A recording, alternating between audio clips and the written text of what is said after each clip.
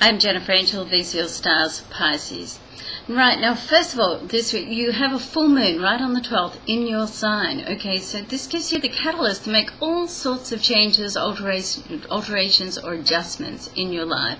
It's a time when you can sit back, because this is your annual full moon, okay, it's a time when you can sit back and think, okay, what's working, what's not, how do I want my journey to change?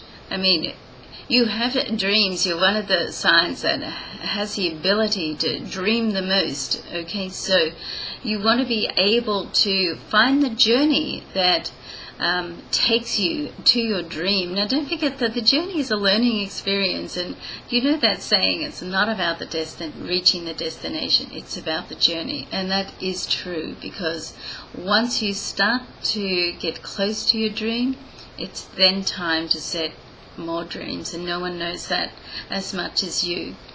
If you can believe it, then you can achieve it. And that also is another cliche, but one I truly believe. So strive always, Pisces, to be the best that you can be. Now the other thing that's happening for you this week is that you still have the Sun, Venus and Mercury sitting in your solar 7th house, so great for love, great for relationships.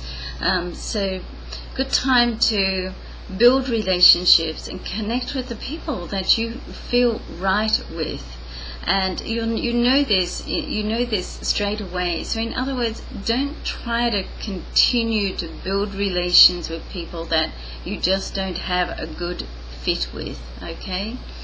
Now, the other thing that I want to leave you with this week is you do have Mars moving into your solar 6th house, okay? Now, what this means is that you want to be careful that you have some life balance, and that means not burning the candle at both ends.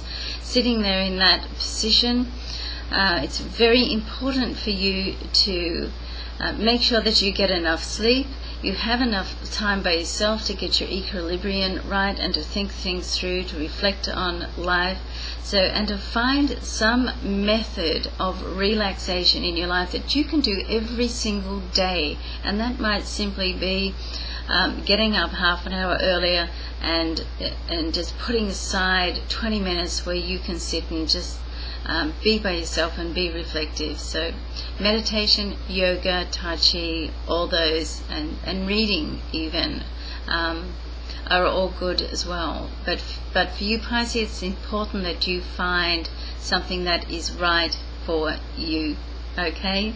Have a great week. I'm Jennifer Angel. Thanks for watching.